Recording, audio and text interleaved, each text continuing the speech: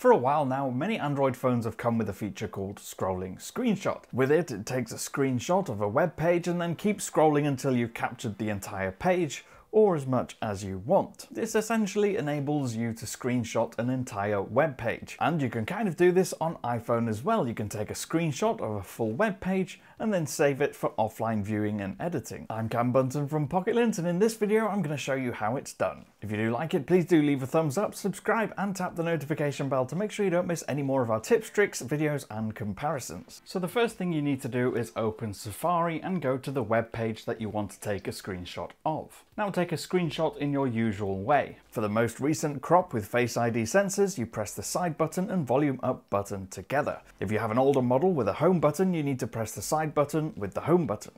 Now the screenshot you've taken appears in a little thumbnail at the bottom corner of the screen. Tap on it before it disappears. This bit's important because if you miss it and then try and open it from your photos after it's saved, it won't let you take the full page screenshot. Once you've tapped on that thumbnail in the corner, it'll take you to the markup screen. Here you can edit, crop, doodle on it or delete it. But at the top of this screen you'll see two tabs, Screen and Full Page. Tap on Full Page. You'll now see a scroll bar on the side that allows you to scroll through the preview of the entire web page. So if you want the entire thing, just hit Done in the top corner and save PDF to files before choosing a location to save it to. If, however, you just want a section of the full page, you can tap the cropping icon in the toolbar.